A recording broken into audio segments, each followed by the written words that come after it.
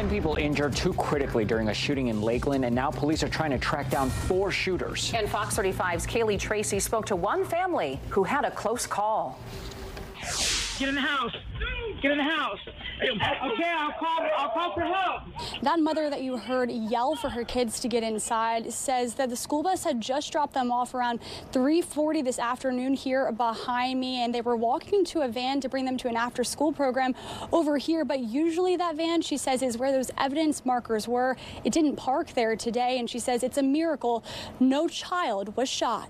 I was hoping it was firecrackers, but when I didn't see any smoke, and then you hear everybody, I've been hit, it was kind of just so surreal and scary, you know? Everybody's kids just got off the bus.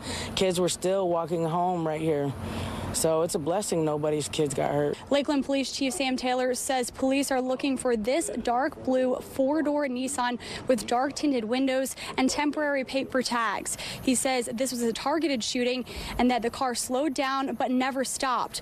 4 men, some wearing masks, he says, rolled down their windows and shot 10 other men between 20 and 35 years old on both sides of the street. 2 of the 10 victims are in critical condition, both in surgery tonight. The other 8 have non-life-threatening injuries.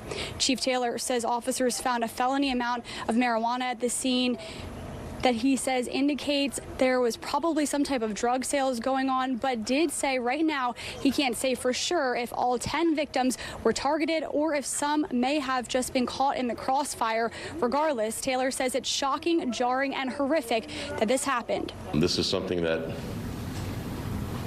doesn't happen in Lakeland. I've been here 34 years, and I can tell you I have never worked an event where this many people have been shot at one time, ever. It actually saddens me to some extent that we consider ourselves to be a small town, situated between Tampa and Orlando, and when stuff like this happens, it just kind of hits home with me a little bit that, maybe we're not a small town anymore. And it actually is pretty sad. Again, Chief Taylor says they're looking for this dark blue 4-door Nissan with dark tinted windows and temporary paper tags. He says that car sped away going northbound on Iowa Avenue, then turned east on Memorial Boulevard. If you know anything, please call police. The chief says they will have more officers out here patrolling tonight in case there are any retaliatory incidents. And again, he says this was a targeted attack. If you have any information, again, please call police. Reporting in Lakeland, Kaylee Tracy, Fox 35 News.